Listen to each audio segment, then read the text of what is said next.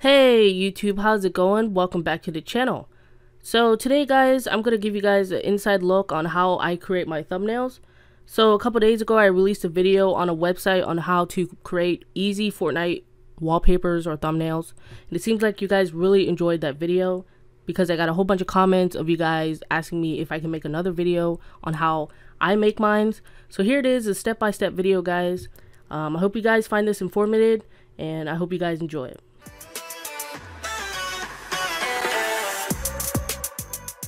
Okay, so this is going to be the Fortnite that we are going to be creating.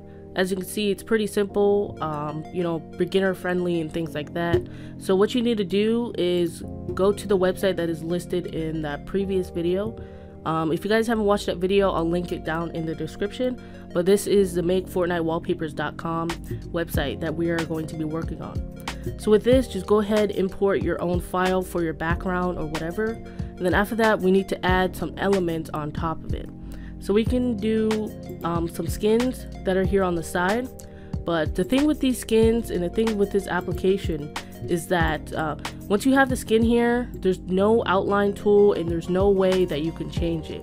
So what I usually do is I'll right click on it and I'll save the image as and kind of save it into my computer, and then I'll have to go to like Photoshop or Gimp and go ahead and add an outline.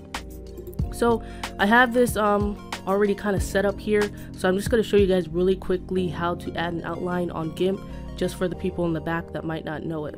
So here it is, we have Crackshot, and the first step that we're going to do is put our layer onto the workspace. So I already went ahead and did that, and our layer is selected. As you can see, this kind of dotted line, this yellow dotted line. And now what you want to do is go to your layers tab, go to transparencies, then alpha to selection.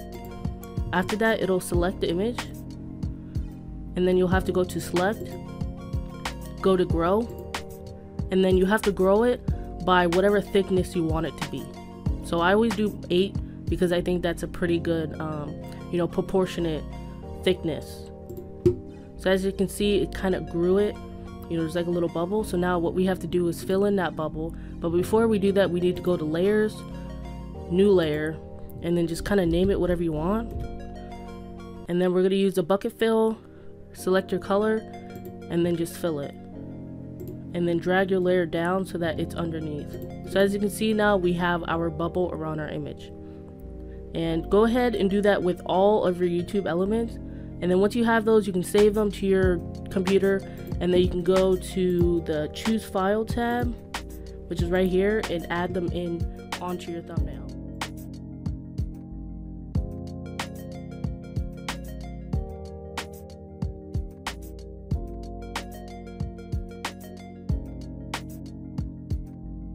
Once you have all your elements positioned, all you have to do is add some words and you're pretty much good to go.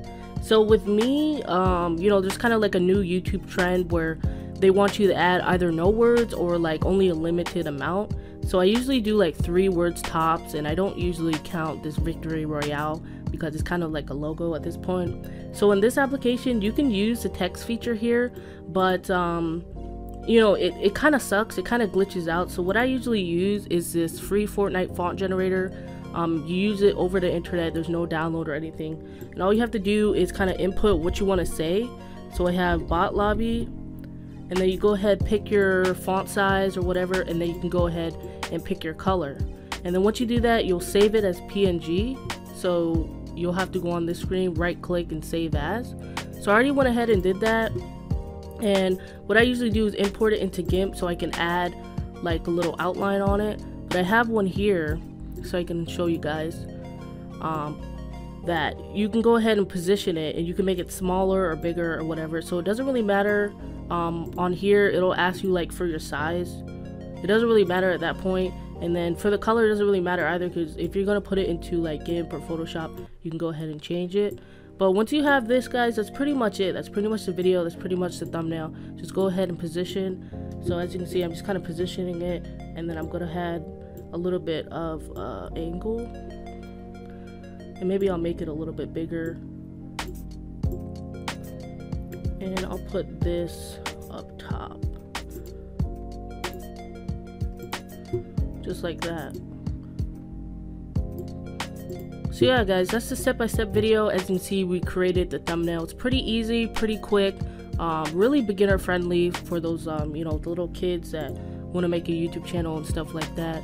So if you go to download wallpapers, this is how it'll look with all the cropping and things like that. So I think it's pretty good. I think it's it gets the point across, it's eye-catching, and it's clean, straightforward, not too cluttered, not too, you know, crazy. This number right here is a little bit fuzzy, but I don't really care.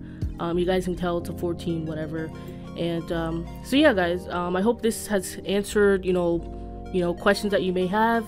If it hasn't, go ahead and leave it down in the comments down below and let me know what you guys think. Thank you guys for watching, and enjoy the rest of your day.